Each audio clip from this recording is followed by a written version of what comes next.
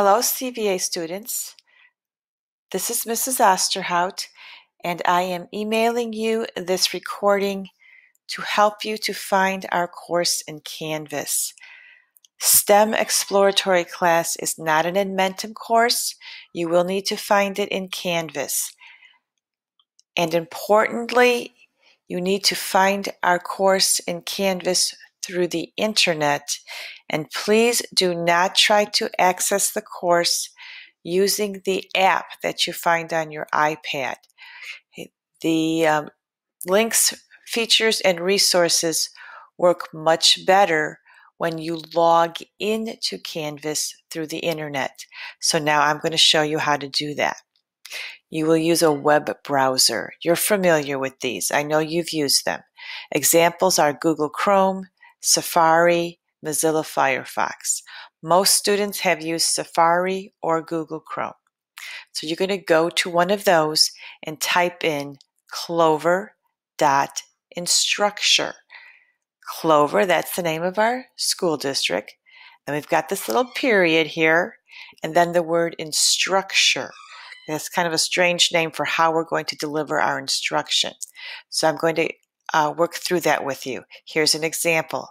Okay, now I'm on Google Chrome. All right, and I can see that because it says Chrome up here. And here or here are places where I can type in what I want to search. So I want to search for Clover,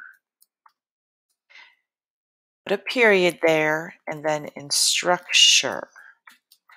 Okay, and that's going to lead me to some options. The first one, if you see this, Canvas Instructure, click on that. Okay, and it should lead you to a login page. Now, I'm already logged in, but yours will be a page where you're going to enter your username and password. Do that, and you'll see your dashboard. Now, you're looking at my dashboard now, and I have all kinds of classes, but you should see one that has the CVA symbol.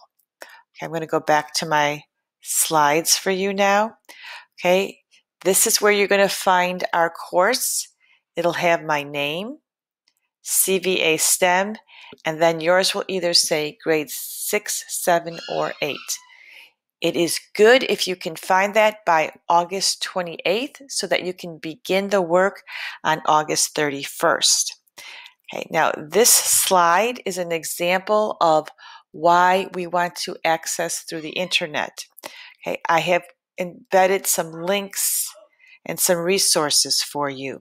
And if you're not using Canvas through the internet, then when you want to link on something, okay, you won't be able to click and open it up.